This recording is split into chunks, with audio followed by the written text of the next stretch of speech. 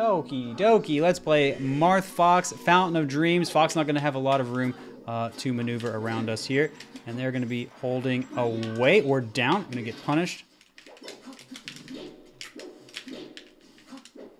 Oh, that was nice. Wall jumping right when I could hit them. That's how I can still go down for this back air, even if they go low. And if they go too low, we can just grab the edge. Whoa. Strange movement coming out from this guy, but that is okay. So anyway, we're on the stage. We're going to press in with this. So this person likes to do some big approaches. I think they lost their jump. They did lose their jump, didn't recognize it, so they were quite low. And they saw me move away, wanted to get the punish, but I was long gone. Whoop.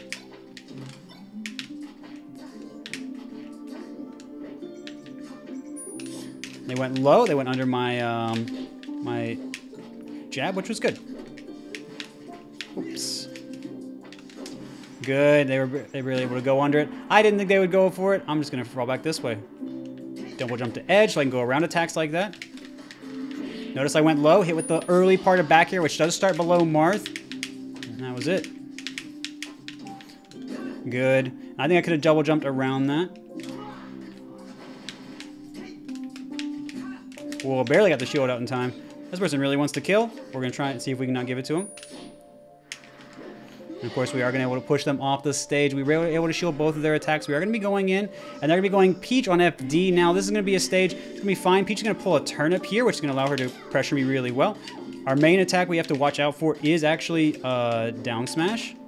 Or not down smash, dash attack. But I guess we're going to get down smash first, so it's whatever. We're just going to go over her. She's going to get under me, which is great. Now I'm finally back in neutral. I'm going to just throw the Peach this way. Peach has no float, has to up B. Oh, kind of messed that up.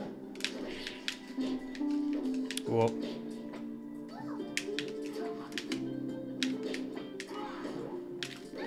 We're barely able to get there with the back part of our down air. So notice I'm going to shield. I don't want to shield against Peach, but there's only so much we can do. There's our dash attack coming out a little bit late. Try to snipe Peach out of the air. Something Marth really does like to do. Notice I'm going to wait a little bit just to make sure my knockback momentum doesn't stack. Oh. Looking for a down smash there. Didn't get it.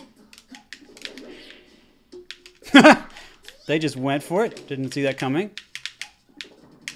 So again, where Peach wants is Marth to be high in the air or above her in shield or something like that. What I want is for Peach to get in the air so I can beat her out cleanly. Yeah, good attack there.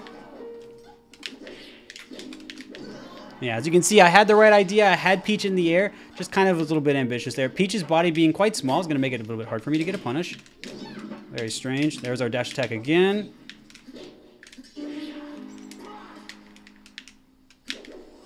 Peach is going to be able to fall down with that forward air. Going to cover a lot of ground with it.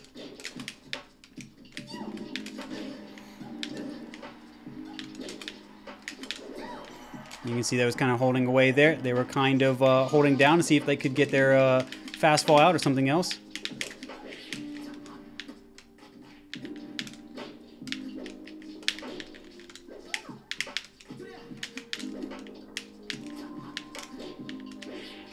We're trying to hit our float so Peach doesn't get that.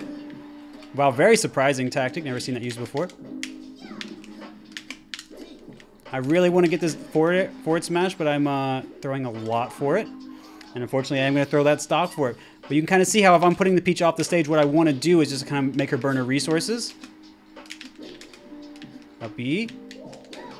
And so that's kind of how that works. How Peach could have teched that, but hopefully that kind of makes some sense to you guys. How you're trying to make sure Peach is burning her resources off the stage. She can air dodge if she wants, but normally you're able to pressure her out. Now, of course, if Peach is coming in with these aerials, I can always just kind of poke her first, but you have to make sure you do them in a way where you can still hit Peach if she air dodges. So if I want to do it down tilt, I make sure I do it early enough so if Peach air dodges, I'm still able to grab or at least hit her with another aerial so she's back off the stage. Or ideally, I do a late forward air, so that way, if Peach air dodges, I have plenty of time to reposition. Of course, you want to ideally let the light forward air be weak at mid or high percent so you can convert it into a better punish. Strong at low percent so Peach has enough stun to where you still have advantage on hit. But yeah, the Peach was making a lot of unorthodox decisions, which were working pretty well against me. I wasn't expecting the Peach to come into me so much, but you kind of see those are good decisions then if the Marth isn't prepared for it. But of course, you know, I'm sure many Marth players out there will know that if the Peach is going to come directly into you, you just up tilt, you forward air, you up air, you dash back and pivot grab, things like that to beat the Peach out. If the Peach is going to be very liberal with her dash attack, like she was in this scenario, what you would be doing is shield grabbing it, dashing to the end of it, letting the end part of it hit you, which is not very strong, holding down and grabbing it, or, you know, you could forward smash, up B it if you wanted to. Just kind of depends on what you want to do. And for the turnip, you saw I was doing some counter. I was doing nair, let the first hit the turnip, let the second hit the Peach. For forward air, for Peach's forward air, her crown is out for a little while. It does beat crouch cancel very well, and it's out for a lot of the time Peach is in the air when coming down. So it's a strong move. You can still beat it out with your forward air. If you're more under her, you can up tilt. Sometimes you just have to juke it or just pressure her landing. That's okay. That's how it goes sometimes.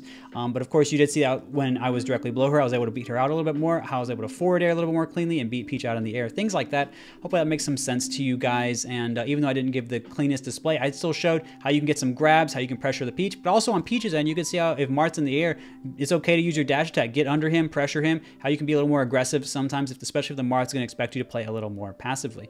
Anyway, GG's to ears, and thank you for playing. All right, now we've got Marth Mario. If you ever wanted to know what to do about floating mid-tiers, this is the game for you. We are gonna make sure we grab the edge a little bit late so Mario doesn't immediate up B, get a punish on us. Now we're gonna go ahead. Whoop, almost got that again, but you can see we held down. Notice we held down on the platform so he can't really do much to us. Getting into the air, good for us as Marth. I got an edge cancel, we weren't really expecting that. Just push the Mario off the stage. We don't let Mario hit the ground. Push him back out. And we come out with a back air, even if it is weak. It's going to still push Mario far enough. His up B doesn't go that far. So we're going to dodge around here. Mario jumping. Could have been very tough for him. Oh, a little bit slow there. And then I missed my DI, and so that's going to be a couple things that kind of come together for this Mario, and that's good for him. Missed there holding down. So now we're going to get our own punish.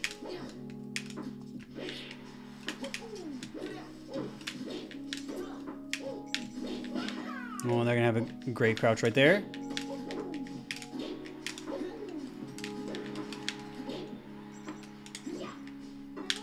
They thought I'd go to edge again because I'd been going a little more aggressively off stage. Oh, I'm going to just rolled up. I thought there was going to be a tornado coming out. A Mario tornado, that is, his down B.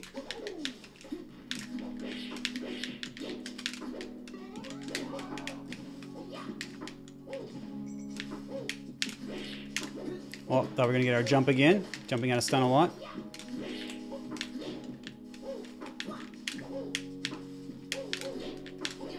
I really want to hit forward air, forward smash, but it's not easy to hit on Mario.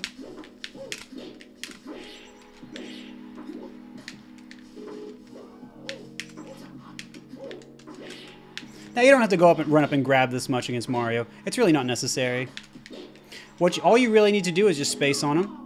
If you space on Mario, there's not really much you can do. I'm just kind of going for these kind of reads like that because it's kind of fun. Now we're going to be switching into a Marth Ditto. It's going to be a little bit more competitive. We're going to be getting a... oh, we kind of both went for our crouch here. That is okay. Good play on the Marth's part. Whoa. Good stuff. Caught me going towards the edge with the down tilt. Give me a clean first stock from Cathalon.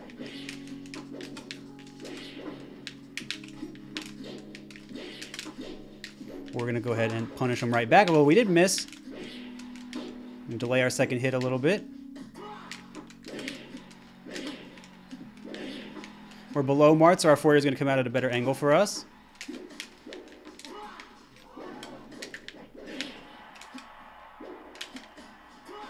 Oops. A bit of a mistake on my part there. That's okay. And we'll just forward smash. Nothing to worry about. Now, Marth's going to come back. He's going to be invincible. He doesn't have a way to cover himself really well on the edge there. Oh, I think I could have got that down there. That's okay. A lot of holding in. We're just going to punish. We just turn around with our side B. We knew I had plenty of time because the other Marth was far away. They did DI our neutral B away.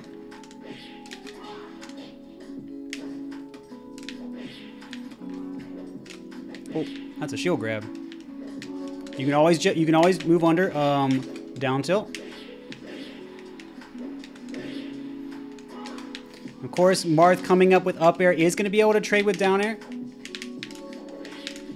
They had been coming in with nair a lot. Whoops, a little bit, space a little bit too far away.